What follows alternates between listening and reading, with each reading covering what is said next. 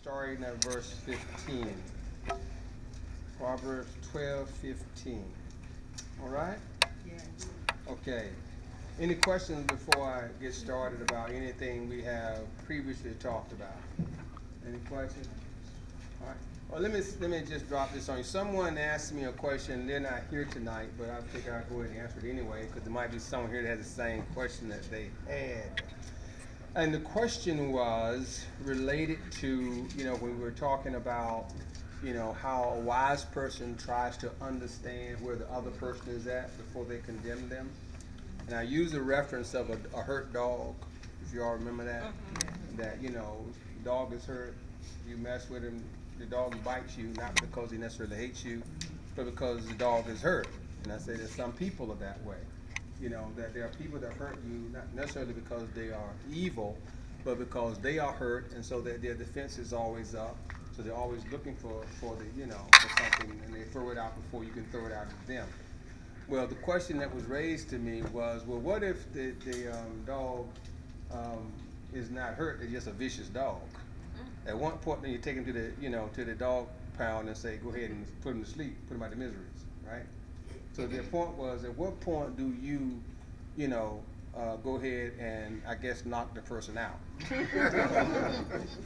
Well, the answer is really simple, and that is, there's nothing in the Bible that says I have to keep getting hurt by you.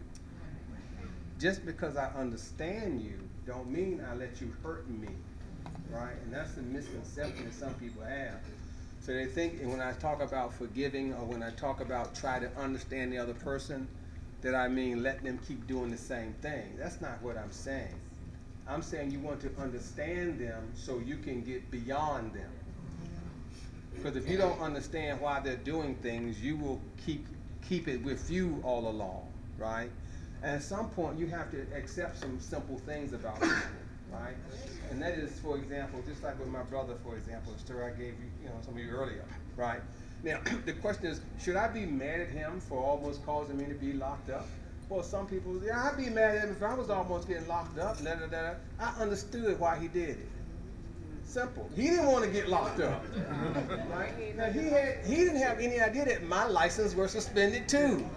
He just assumed that since I was still driving, my license were not suspended. But I knew they were. And that's why I went and got North Carolina license, right? Because they were suspended. And so his intention was not to harm me, but he harmed me, right? I had to take a day off work, right? Had to go down there, had to go through all that worrying, and they pulled me over. I got an open warrant out for my arrest. I had the bail bondsman looking for me because he's jumped bail, right? But me staying mad at him wouldn't have helped him out. So once you understand why a person does it, it changes things. So now I understood why he did it, so I didn't hold it against him. I didn't get mad and say, I ain't gonna talk to you no more. I didn't get mad at it, But you know what I knew? What to do? Huh? Get yourself straightened out. There you go. That's what I knew to do. Go on down there and get you some insurance, but you're supposed to have insurance, so you can get your license back, so it can't happen again. Right. That's all. I'm just saying, that's what I did, okay? All right, so my point is this, is that you don't have to keep taking a wrong to not punish people who wronged you. Say that again, Pastor. You don't have to, right? It's right. You don't have to keep taking the wrong, right? But that don't mean you keep trying to wrong the person that wronged you, right? All you do is what? You try to understand why they did it. And once you understand why they did it, you accept that, what they did might not make sense to you, but it made sense to them. That's it. It made sense to them. And it ain't personal. Let me tell you something people don't understand. It's not personal when people hurt you. You just make it personal. That's right. Because you say it hurt me. As if, their sole intent, and we got some of that in here in chapter 16. So in 16 we talk about a little more. But rarely is a person's sole intent to hurt you. You might not know it, but they're trying to get back at you because they think you hurt them. And in your mind, you don't see why, but that's what they're doing. Okay? All right. I know you don't think so, but anyway, you'll see it later on. If you're smart, you see it now. Right? That's what the Bible says, right? The wise man. So if you're smart, you already picked it up. I got it. Right? There you go. See? Okay, 12:15. Here we go. The way of the fool is right in his own eyes. My goodness, ain't that something? But he that hearkeneth unto counsel is wise. You know, that stuff is so straightforward but so true. I wish it wasn't such a normal thing for fools to do. Okay? It's amazing to me how people who don't know, and the evidence is they don't know, but yet they will act like you can't tell them nothing. You know what I'm saying? Here's the thing. If you're on welfare, but they don't call it welfare no more, do it? What do they call it now? TANF. If you're on TANF, right? If you're on TANF, don't try to tell nobody how to get a job. I know that's right. You got one. Don't do it. If you're not a manager, don't try to tell other people how to manage. If you don't have a husband, shut up. Why you gonna get some else's advice about how to treat their husband? You ain't got one. If you can't get a man, stop trying to tell somebody else how to get rid of their man. Right? If you did not raise your children as a responsible father, don't give anybody else advice about how to be a dad. It's straightforward stuff. Right? Straightforward stuff. Right? Because because those are the people who don't know nothing, but always think they know everything. Okay? It's just that simple. If you ain't got a car, don't tell me how to go get one. Don't tell me you got a sale on down here to Green Mile Boat. You get 5% off. Okay? The only thing you can tell me is how to get a TRT ticket. That's the only thing I want to hear from you. Okay, it's just that simple. He said, but what? The fool is right in his own eyes. Everybody else think you're stupid. Only you think you're right. But he that hearkeneth unto counsel is wise. Note what that says. He that hearkeneth unto counsel is wise. See, that means that even people who know a lot still listen to other people. Right? Yeah. People, I don't care how much you know, if you're wise, you always are listening to learn. Right? I was talking to someone the other day, yesterday as a matter of fact, and I was talking about the perspective that women have. Just in conversation. Now, because I had been counseling a woman that had some issues, right? That's what pastors do. We counsel everybody. And so I said, here's what I do when I'm counseling. I listen to learn, because even though I have, been trained as a counselor, my education has trained me as a counselor, I have learned more about women from listening to women than I ever learned in school, which allowed me to counsel better, because I'm always learning from women. Not only the techniques of counseling, but what I'm learning is what really works for women, because I can tell you right now, the books don't work for women.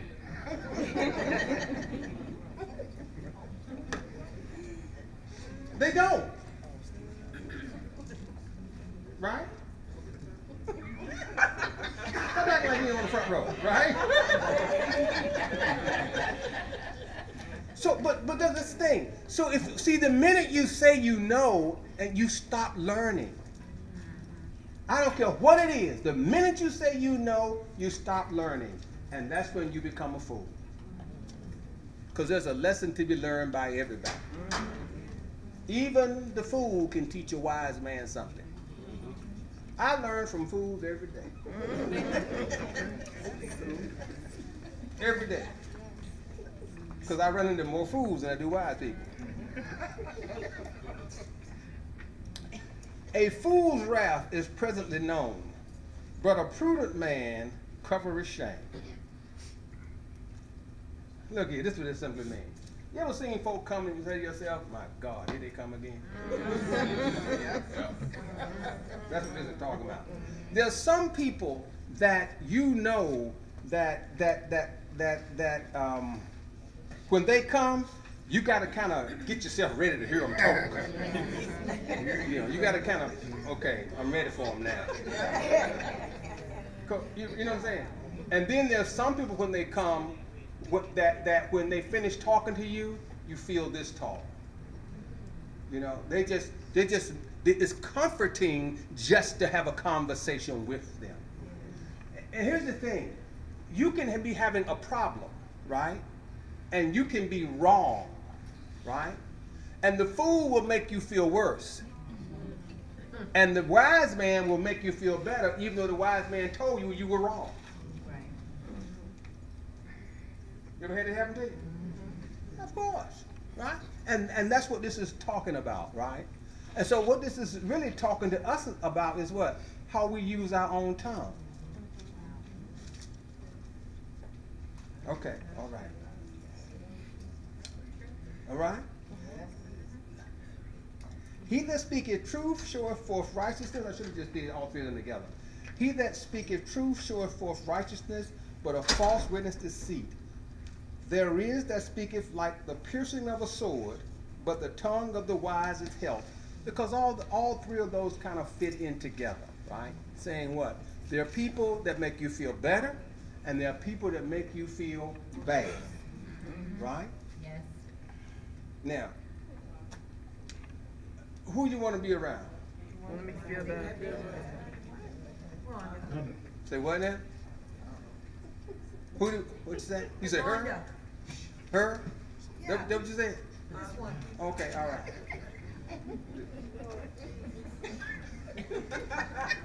She's a wise woman. She's a very wise woman. See how quiet she is? Wise woman.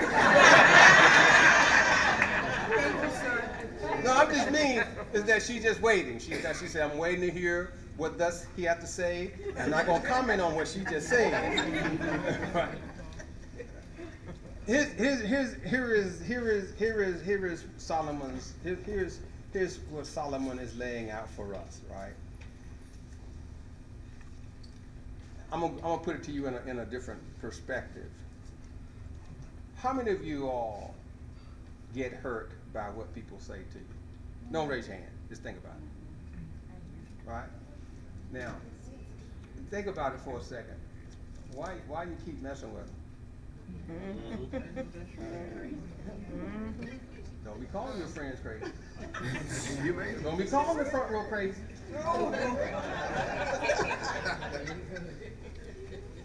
I know, right? I mean, it may seem crazy, doesn't it?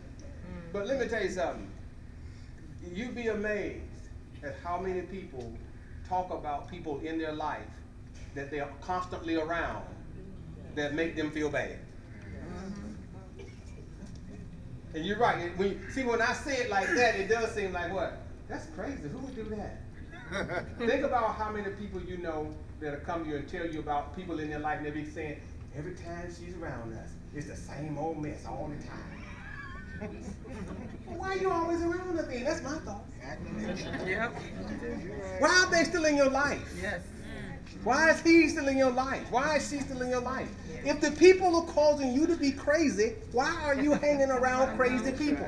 In this whole wide world that we're in, as big as the world is, as big as Virginia Beach is, as big as Chesapeake and Norfolk and Hampton and Newport News. Go ahead now. And Suffolk. Right? Yes, sir. What if it's husband and wife spouse?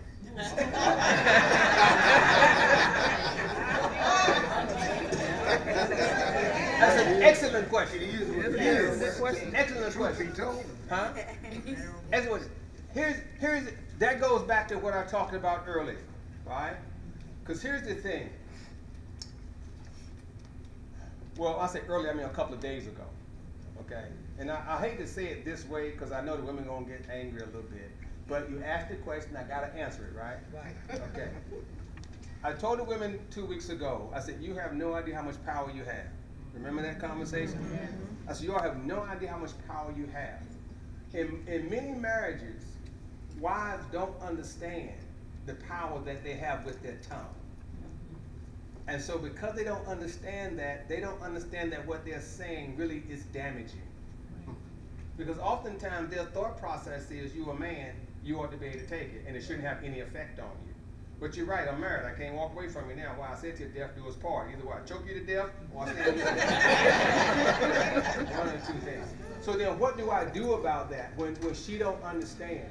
Well, here's what Solomon says. That when a person doesn't understand where you are, a part of your job is to help them to come to a place where they can empathize with where you are. So sometimes we just have to let them know, let me explain something to you. What you are saying does not make me do it more. What you are saying does not make me better. What you're saying does not get me, incentivized to do something. What I need you to do is to not judge me by your standard, but judge me by God's standard. By God's standard. Because God's standard is rarely our standard. Rarely. Now, I'm not saying that every woman will be wise enough to pick that up, but that's really what we're trying to get to. It's where you can say, what? Let's go by God's standards and not by your standards. Because I can tell you, most people don't. Right? Like, for example, I said this record. I know Liz was kind of kidding when she said this, but she said, well, your wife got to put up with you. And y'all laughed and said, yeah, she's right. Liz right. How's Liz right? Liz don't know what my wife put up with. You ever been in my house, Liz? I know. I know. Not one time have you. Right? But see, she was using the standard, right? And that's why all the women said, yeah, that's right. Because the standard you all was using was a standard that is made by mortals and not by God. See, nobody asked themselves one simple question. Is he doing what God told him to do? Right? I know, so that wasn't what y'all thought. You know what y'all thought was? He just like every other man, you got to put up with it. Well, I know, listen, I know you did. But this row and this row, and especially the row behind you. Don't even wave your hand like that, because you know good doggone well you was over there amening the whole night long. Won't you amen the whole night long? I know you will.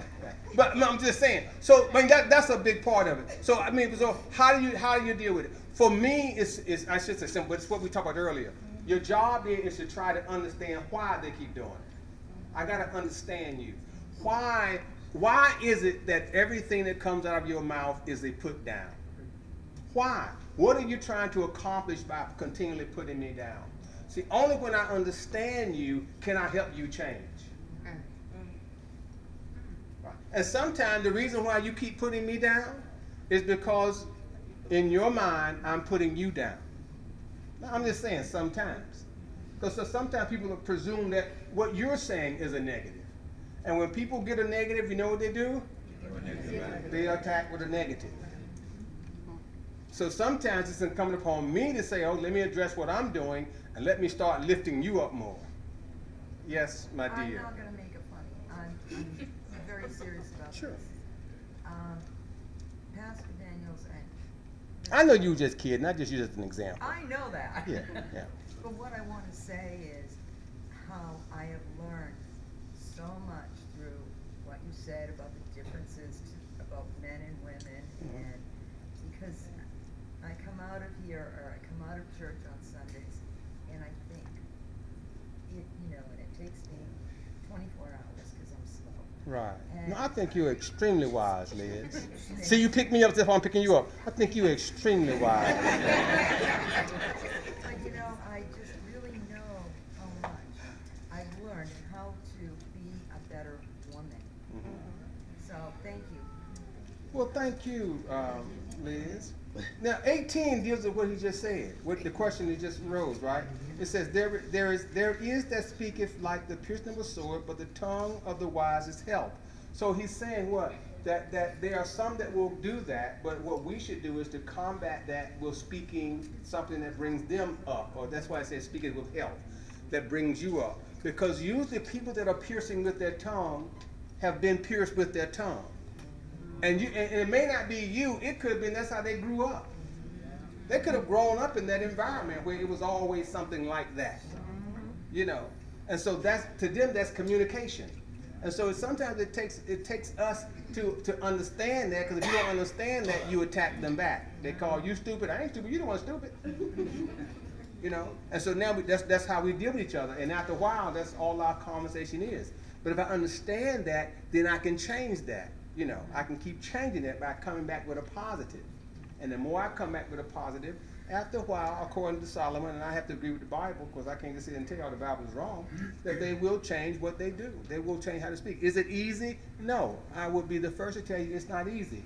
It's never easy to keep coming back with something positive when someone keeps giving you something negative. It's not easy. And it's not something that happens overnight.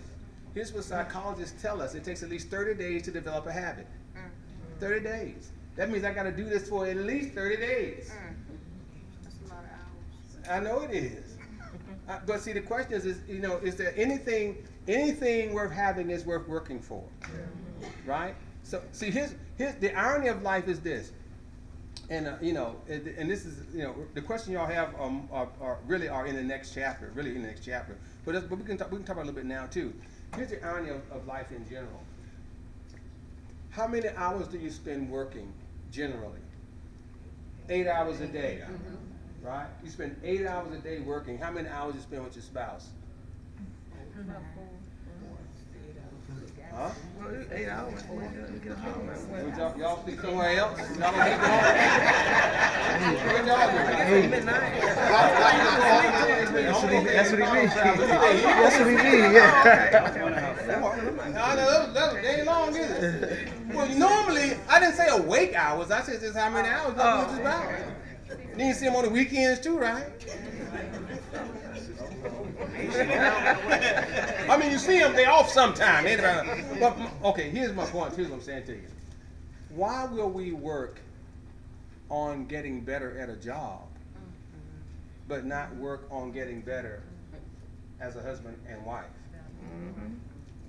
Marriage don't just happen. Marriages are not good because they just good. Marriages are good because people are working. You're working to develop habits, right? You're working to develop habits. And once it becomes habits, that's when things are repetitive to you. If you kiss your spouse every day before they leave, it becomes a habit. So after a while, you don't even think about it no more. You can be mad with them, and you still go in there and say, well, good, I'm gone. I'm gone. Because it's a habit, you know. But because you kissed them, they understand something. You know what? You mad right now, but you coming back home. Yeah. You know. But I'm telling you, habits, and it takes time. But if you work on something long enough, see, most of us are not all. If you've been married for a long time, you've been dealing with negatives for a long time. It ain't just happened overnight. And if you've been dealing with them for a long time, that means you got a lot to correct. And on average, this is on average. This is not you know cut in stone, but on average, any counselor will tell you if you've gone for counseling classes, you understand this perfectly well. For every year you've been married, it takes about a month of counseling to straighten out. That's a general rule. Wow. General rule for every year takes a month to straighten it out. If you've been married 30 years, guess what? You got about 3 years to be working on it. You got about 3 years. Why? You got 30 years of this of that same thing over and over again. It ain't gonna just happen like that. You got to work through a lot of stuff because you built up a lot of stuff. 30 years is a lot of baggage to unpack. That's a lot. You might get through 1 year of it, but then it's something that happened 20 years ago. Somebody still ain't unpacked yet. And it's gonna get unpacked whether you like it or not. At the worst time. Why y'all at the family reunion?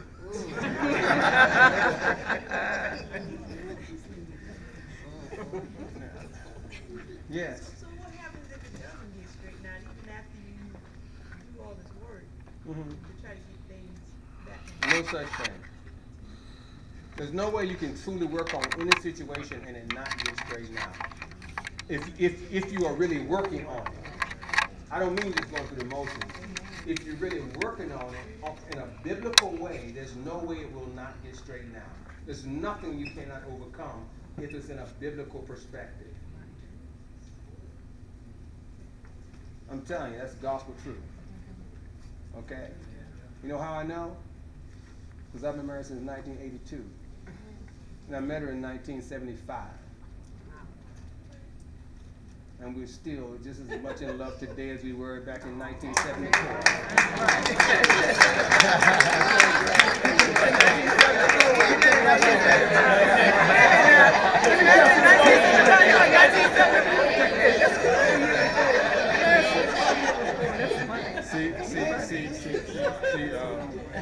See, brother. See the ladies, see how they were clapping? Because they didn't even catch what I said. A year earlier. Some of them ain't heard this, but they ain't catch it. They ain't care. It was just a romantic statement.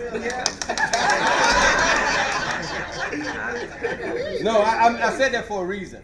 I said that for a reason. Here's why. Because everybody has in their head who that person is for them. That's what I'm saying. You know what I'm saying? You have in your head who that person is for you. And then you meet them, and then it's confirmed. Right?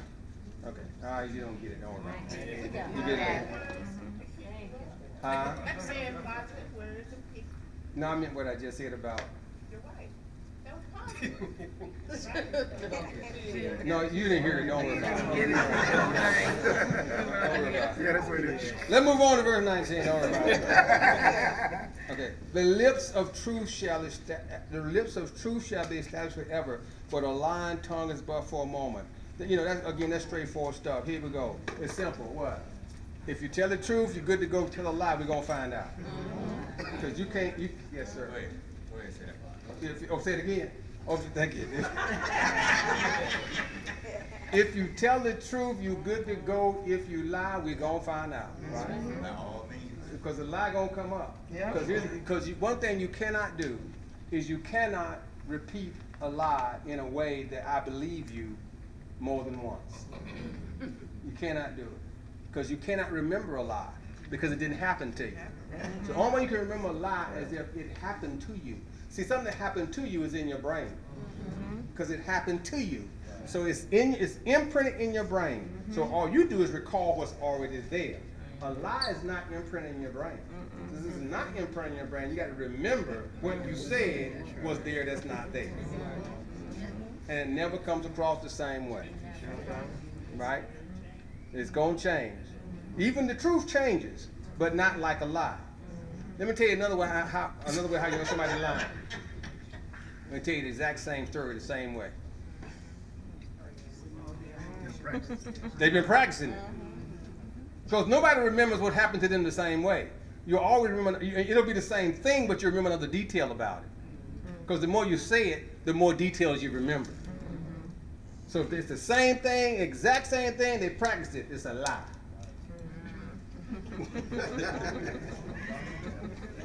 All right? Some of y'all looking at them before, and they're like, what? They lied? Yes, they lied. Deceit is in the heart of them that imagine evil, but to the counselors of peace is joy. Okay? Deceit is in the heart of them that imagine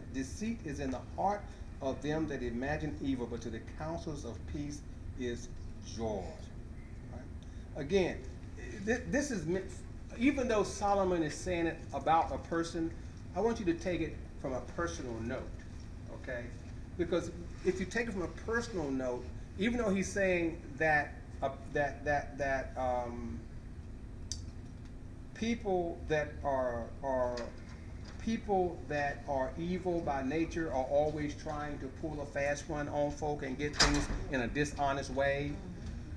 I want you to look at it from a personal note, because from a personal note, you know he says that, but to the counsels of peace is joy.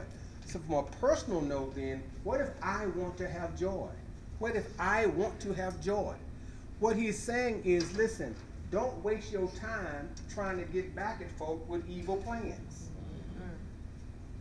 Because if you do, you will not have joy. They will have stole the joy from you. Take your time and try to do something to bring peace to somebody. And that will give you joy. Because the simple fact of the matter is this. Let's say someone has done you wrong, right? And they really did do some hurt to you. So your thinking is, no, they can't get away with it this time. They always get away with it. They're not going to get away with it this time, okay? And that's what you purpose in your heart to do. What is your mind on? Evil. Not just evil, but your mind is always reliving the pain they caused you. Because the more I think about what I'm going to do back to you, what you did, what I'm doing is I'm reliving the pain you caused to me.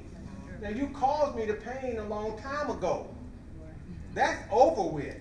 But I keep reliving the pain, so I keep it fresh. It's fresh. Every day I try to go back and do something about it. But if I, rather than me keep reliving that pain by thinking of how I'm going to get back at you, if I try to think of a way to help somebody else out and give them joy, now my mind is not on you, my mind is on helping somebody else.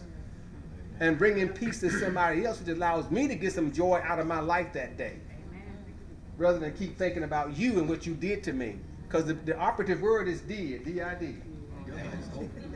It's over with. And I don't care what I do to you right now, it's not going to change what you did to me. So I got to get you out of my head. So to get you out of my head, I got to put somebody else in my head. I'd rather put somebody else in my head that's going to give me joy, so I'm going to try to concentrate on somebody else, helping them out. Okay? No, just 2 amens on that one? Amen. 21 and 22 kind of go together.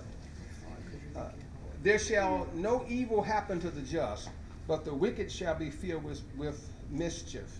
Lying lips are abomination to the Lord, but they that deal truly are his delight. There shall no evil happen to the just, but the wicked shall be filled with mischief. Now, I know that someone's saying right now, wait a minute, Pastor. Are you trying to tell me that if I am just, that nothing bad will happen to me? No, that's not what this is saying. What this is saying is this, that God will never punish you when you are just. That he will not do anything to bring you down when you are just. But the wicked, he will let stupid stuff happen to them. He will protect you, but he's not going to protect them. Now, there are some folk that say things like this. Like I was talking to a young lady today, and she said that someone said to her, the Lord's trying to tell you something. Something bad happened in her life, and they told her the Lord is trying to tell you something. So she says, Pastor, what have I done wrong? I said, listen, you tell the fool that told you that they are a fool. Because the Lord don't need to cause you this much stress and strife to tell you something. Okay? He wouldn't put you in a position to tell you something. All right? Now, you know, because that's not, he's just telling us what? He's not going to bring evil in your life. Not when you are just. Right? So even if you are going through some stuff, it's either one or two things. If you're wicked, then get unwicked. If you're just, it ain't God. Okay? Now that doesn't mean bad things won't happen, but here's the difference. If you think something happened because of God, it causes you to put yourself in a place you don't need to be in. Because now you are always thinking bad about you. And it changes how you deal with the situation. See, if I know you are the one doing it to me, I ain't worried about forgiveness or none of that kind of stuff. All I do is what? I ain't messing with you no more. Right. Amen. If I think God is doing it, then I'm always worried that something else going to happen to me. Mm-hmm. That God put this on me. No, you put it on me, so I'm leaving you alone. No. That's as simple as that. That makes sense to y'all? Okay, all right. Question. Yes. Sure. All right. So, what if, like, say a person gets in some trouble, and he gets locked up, and but yet God speaks to him in that place, like God probably had to sit him down to get his attention off things that he was doing that probably was wrong. Okay, I think I understand what you're saying. I don't necessarily agree with what you said, but I think I understand what you said. Because this is what you said. What if a wicked man gets locked up, right? Well, that assumes that everybody gets locked up is wicked. And I don't assume that, right? Because you can get locked up and not be wicked. Right. See, you can, in other words, you can make a mistake and not be wicked, right? Like I made mistakes, but I wasn't wicked. Right. I feared God. I loved the Lord, but I still did things that would have put me in jail. Right. You follow what I'm saying? So that means I wasn't wicked. I just was what? Foolish. I was like, oh, everybody in here is. Which is what? You seeing there is not one that, right? No, not one, right? Okay, so that see, like for example, everybody in here has done something worthy of jail. Let me give you a class example. Oh yeah, you too. For example, I mean this thing. Think about it. In the state of Virginia, right? In the state of Virginia, right? Do you know that in the state of Virginia, cohabitation is illegal? In the state of Virginia, cohabitation is illegal. Look at how many folk cohabitate. In the state of Virginia, did you not know that if you are a man and you have sex with a woman under 16, it is statutory rape? Yeah. No matter how old you are. Right. So you can be 17, she can be 15, or you can be 15, she can be 15. It's statutory rape, and you can go to jail. That's still, you know, we do a whole lot of things worth, but that don't mean we're wicked. It means what? We made mistakes, right? That's what I'm saying. So now, so if I get locked up, that don't mean that's evil. Again, see, getting locked up is not evil. You know, it's not. Getting locked up is just being punished. All punishment is not evil. If I spank my children, that's not evil, but that's still punishment. Mm-hmm. So you don't equate punishment with evil. You equate punishment with correcting. Mm-hmm. And sometimes correcting is painful. Mm-hmm. Jesus said, those I love, I chase and rebuke.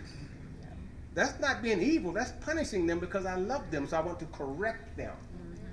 You follow me? So sometimes being locked up is what? I'm just correcting you. See, I'm trying to give you 1 year so you don't get 20 years. Right? So I'm correcting you now before something else happens to you. Right? Did that answer your question? If not, tell me now so I can make sure I answer it. Yeah, you kind of answered it. Well, hold on, I got you, hold on. So you saying I probably worded it wrong with the saying wicked instead of foolishness. All right, what I'm trying to understand, I had a situation before, and when I was in Maryland, and like when I got locked up, they said well, I was going back there getting a robbery and stuff like that. Yeah, don't matter what it is.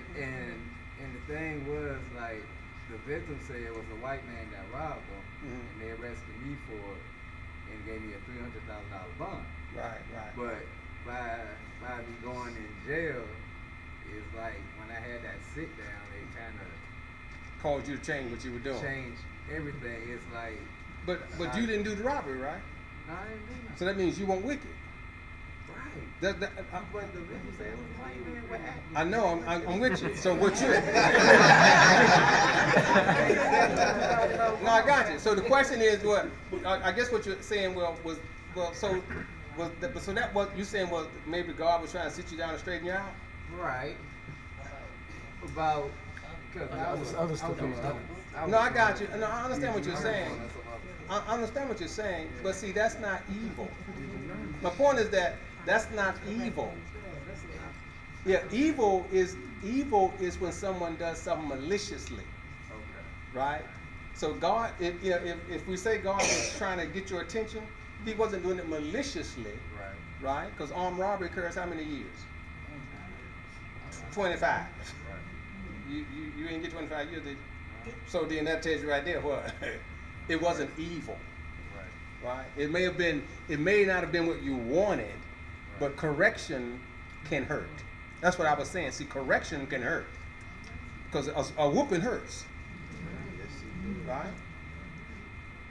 Why whoop? Why whoop if they're gonna be laughing? Hey, give me another whooping. Yes. It's about the same thing he was saying.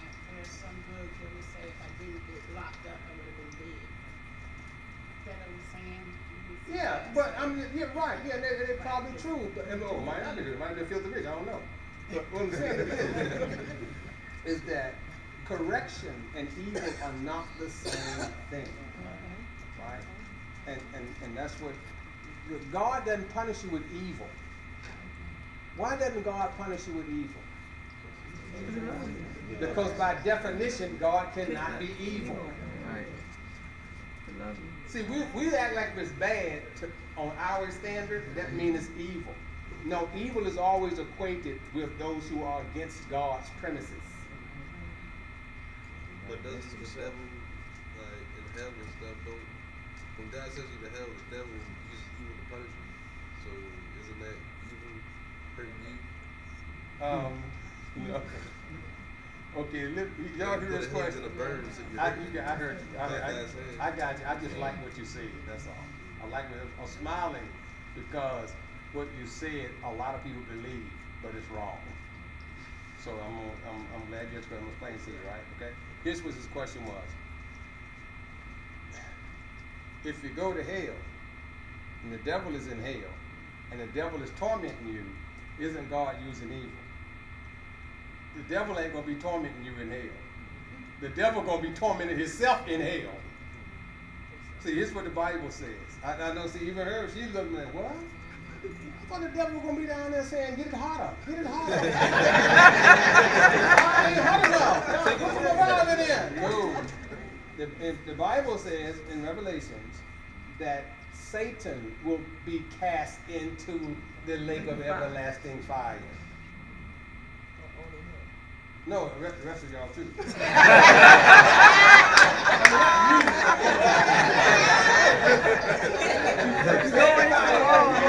Everybody that don't accept Christ will be cast in. It's not like Satan will be on there running the show and managing, the fire. No, he ain't gonna be managing nothing. He's gonna be being tormented like everybody else gonna be tormented. Okay. Yeah, so no, he gonna be, when I tell them jokes about devil in hell, it's just a joke. He's gonna be punished as well. Him and all those that follow him. That's right. Will be punished just as well.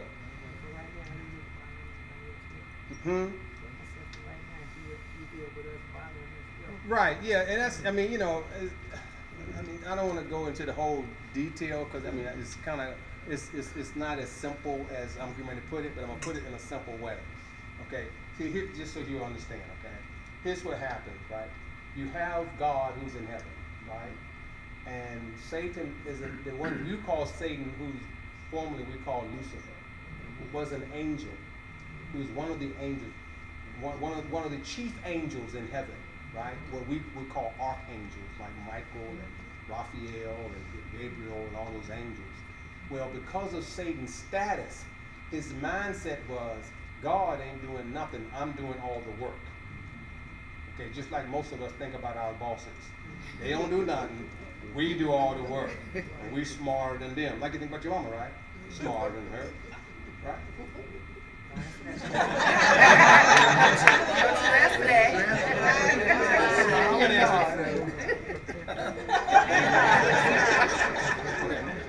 So because of that, Satan decided he wanted to be the chief ruler.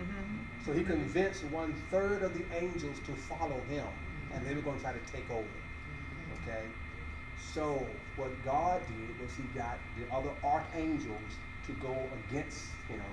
Satan lost and was cast out. Okay? Was cast out. And so because of that animosity, that's why we have that fight that we have now. So anything that God wants, Satan is still fighting against because he's still fighting for control. And what the Bible just is telling us is that in the end, that Satan will not win the war. That answers the question. Right. The Yeah. fact that Satan's fighting. Yeah. And that's why, that's why we say anything that Satan is pushing is evil, is because it's pushed by him, right? And the same result could come from it. Satan could do something and you die. God could do something and you die, but we don't call what God did and you die evil, because God did it. When Satan does it, we call it evil because of who did it. Everybody follow that? Yes, sir. I got one more question. Sure. So with that, so like with Job in his situation, when the devil had to go to God to get permission. Right. So like, does he get, like, is there any other stories in the Bible that the devil gets permission to mess with this man or that woman? Well, in the 66 books that you read, I'm saying the 66 books that you read because you probably already know this, there are more books that are considered the Bible than the ones that you read, right? Okay. Now, but the thing is this, and again, this is kind of like above this class level, okay? So that's why I'm giving you superficial answers, all right? What you get in the canonized version of the Bible is not always the why, but the what, okay? It's the what, right? So, for example, what Job does, it just gives you the why Job was experiencing those things, not just why the outcome, but why he went in it in the first place. Most of the Bible doesn't tell you the why, it tells you the planned outcome of it all. Okay, you know what I'm saying? So if like for example, when Pharaoh did what Pharaoh did, right? God says, I hardened Pharaoh's heart, right? It doesn't tell you what tool he used to harden Pharaoh's heart. It doesn't tell you that Satan could have been the tool that he used to harden Pharaoh's heart. You know what I'm saying? So there are a lot of things in the Bible that you just don't see the why. You just see what happened and the outcome that God was pushing from it. The outcome was what? The children of Israel would leave Egypt and get to the promised land. The outcome of Job is what? That he would come to understand and God would bless him tremendously. And we would get from that story that what? Just because you lose it through the work of evil doesn't mean that God won't give you more in the end. Because oftentimes God allows things to happen to you because if you don't drop something out of your hand, you can't get more back in your hand. Follow me? Okay. That's a different class. For that one?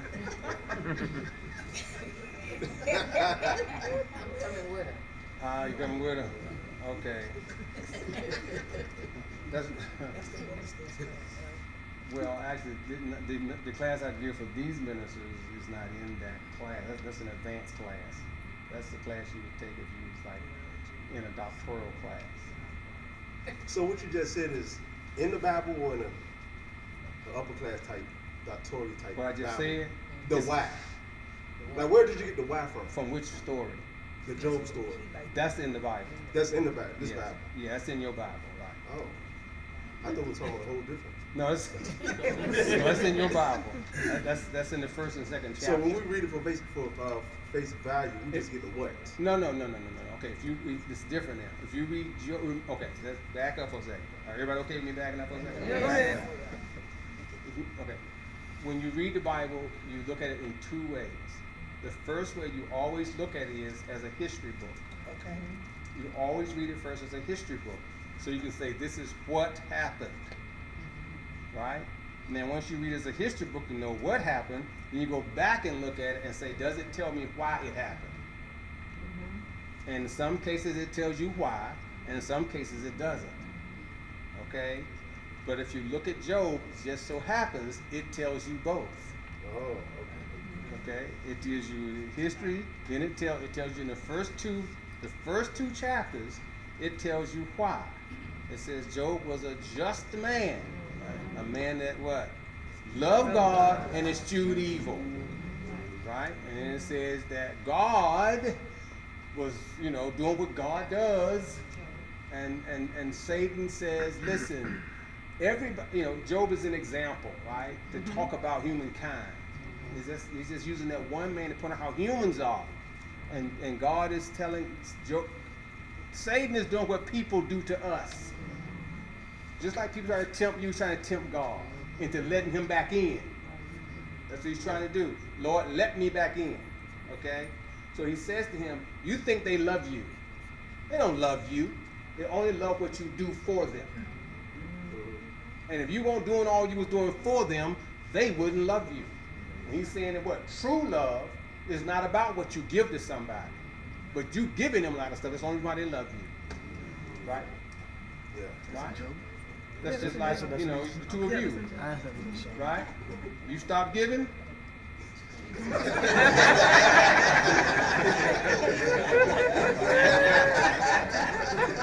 Right? It ain't just you, it's all of us in here. Right? We say what? True love. Bottom line is what? You stop giving. If I stop giving, guess what? There's gonna be a new husband. It is what it is. Right? So God says to Job, God says to Satan, have you considered Job? This is a man that loves me, not because of what I gave him, but because he understands I am worthy of love.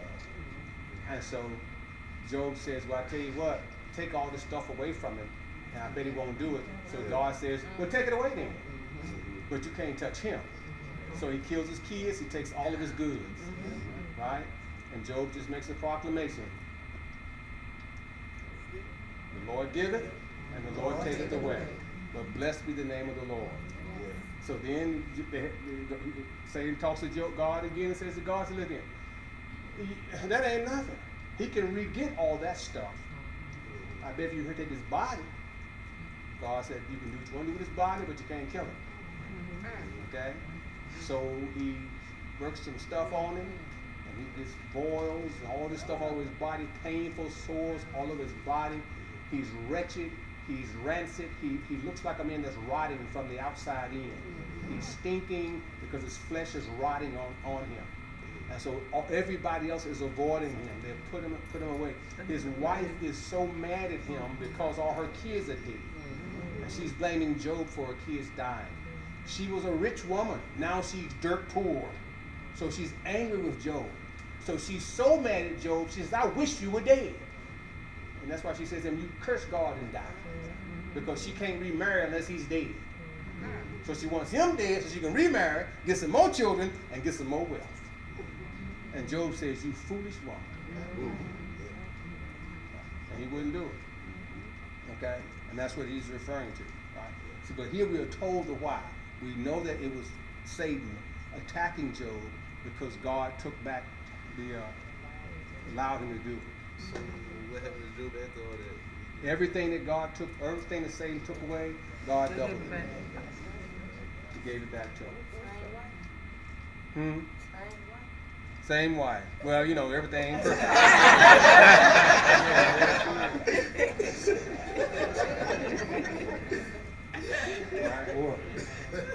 See, y'all just keep on giving me a way to talk about you. Yes, same wife, same wife. Same wife. Well, because see what? Job understood her. Because since he understood her, he didn't get angry with her. Okay? Now he was angry with God because he assumed that everything bad that was happening to him was happening to him because God was punishing him. So he was saying, Lord, I have been righteous. Why is all this happening to me? Because he didn't understand either the what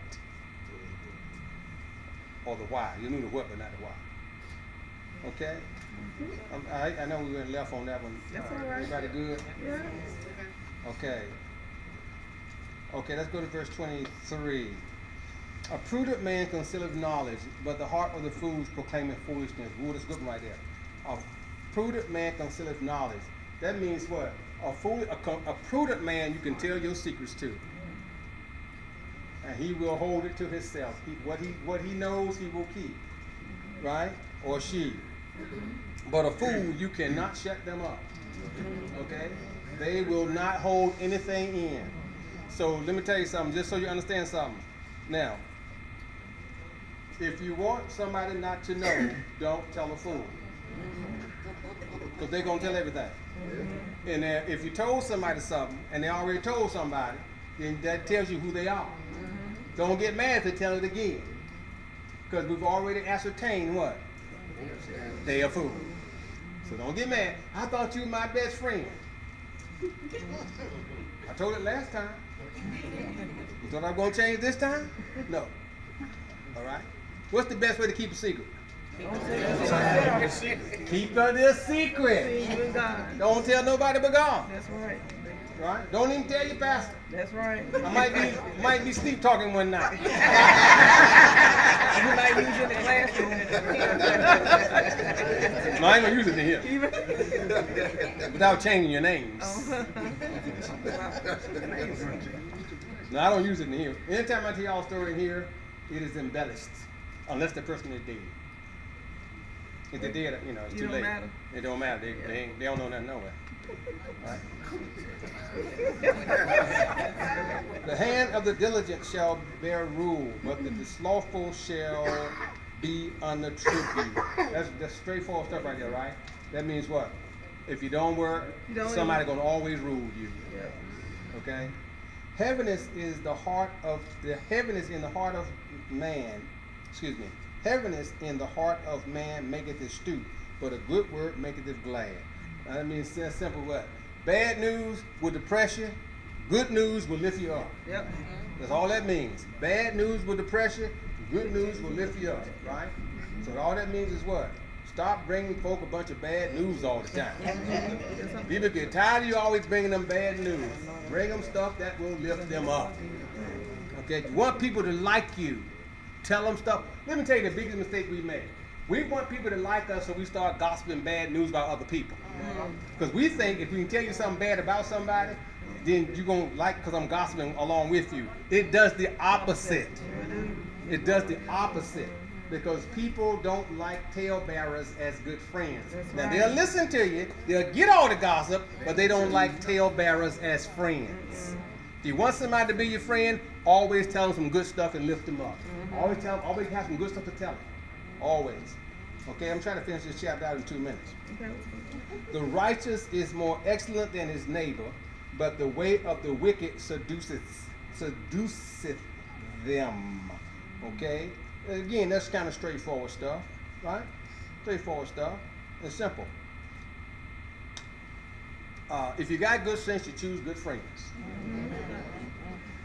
That's all that means. If you got good sense, you choose good friends.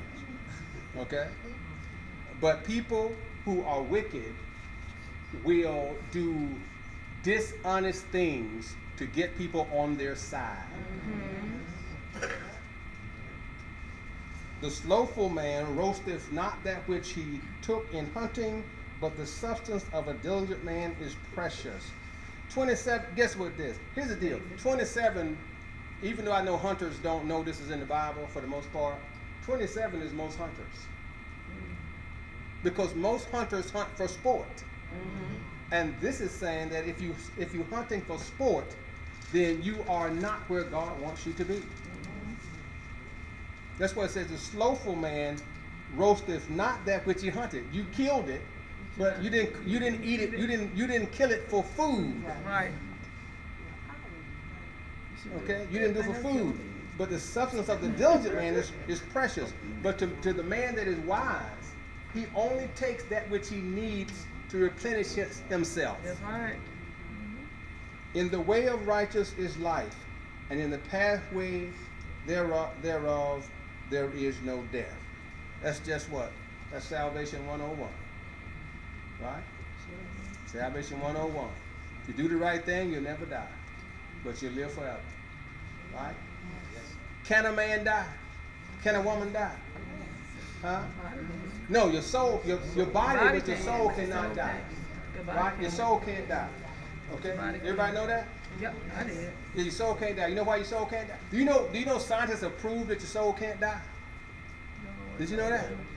Oh yeah, they proved it a long time ago. Albert Einstein proved that your soul cannot die. Right? You know that?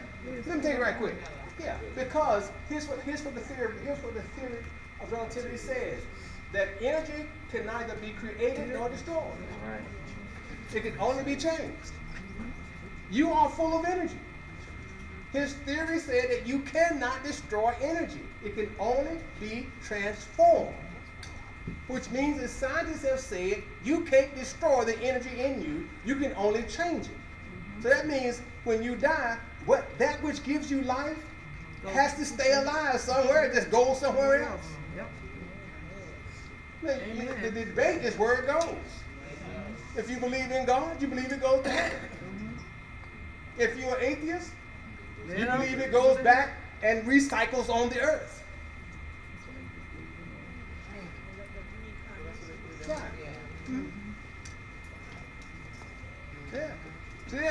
See, y'all studied that in school. E equals MC squared, and it never dawned on you.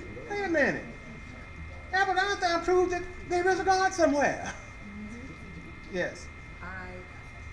Yeah, you Liz. Yeah, you had your hand up, didn't you?